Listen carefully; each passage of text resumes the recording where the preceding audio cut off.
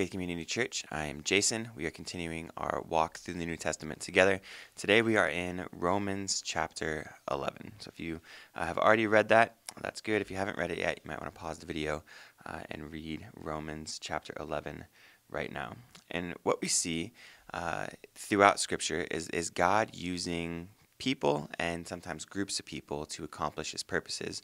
And Romans chapter 11 is referring to a promise that God made to Abraham all the way back in Genesis chapter 12, verses 1 through 3. It says, "The Lord said to Abraham, 'Go from your land, your relatives, and your father's house to the land that I will show you.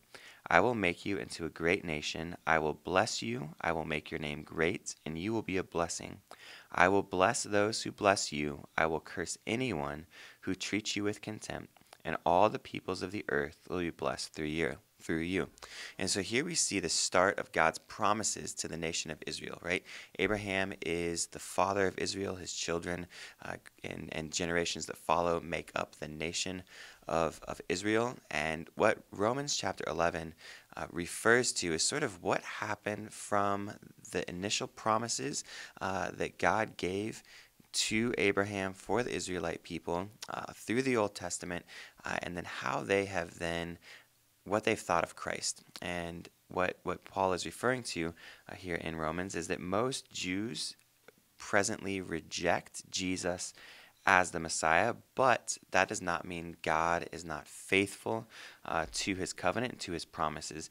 The first 10 verses of Romans 11 are talking to us about God's preserving of a remnant. There's always going to be a remnant of Israel. There's going to be people who are of that nation, who are faithful, who accept Christ as their Savior, who repent of their sins, believe in the death, burial, and resurrection of Jesus, and God is preserving that remnant. Paul himself says, look, I'm a part of that remnant. I'm a part of the people that are of the nation of God, and yet I have accepted Christ, and I am in true relationship with him. But that's not the case for most people, most Jews, most Jewish people. And so Paul explains the hardening of the hearts. Why are the Jewish people, why do they have hard hearts towards Christ? And Paul explains that is to allow the Gentiles, right, those who are not Jewish, to come into the family of God, into the kingdom of God.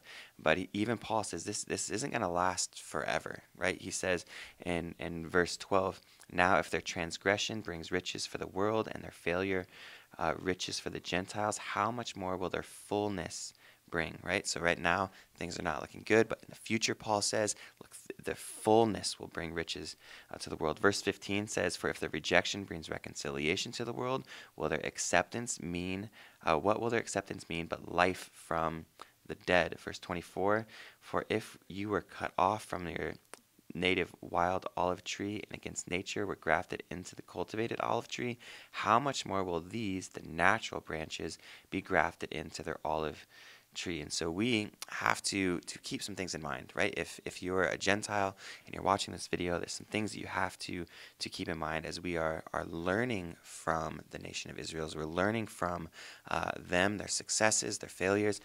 We need to keep some things in mind. One is we cannot be arrogant, right? We cannot assume like, okay, things are going well right now, they're going to go well always in the future. We have to be on guard against that. Verse 21 says, "But if God did not spare the natural branches, he will not spare you either. Therefore, consider God's kindness and severity toward those who have fallen, but God's kindness toward you, if you remain in his kindness. Otherwise, you too will be cut off. And even they, if they do not remain in unbelief, will be grafted in, because God has the power to graft them in again." And so God is telling us, Paul is teaching us through this chapter in Romans to look, let's be wise here. Let's not become arrogant. Let's not become prideful. Let's not have any hint of racism as we're better than this other group of people. Like, you cannot have that.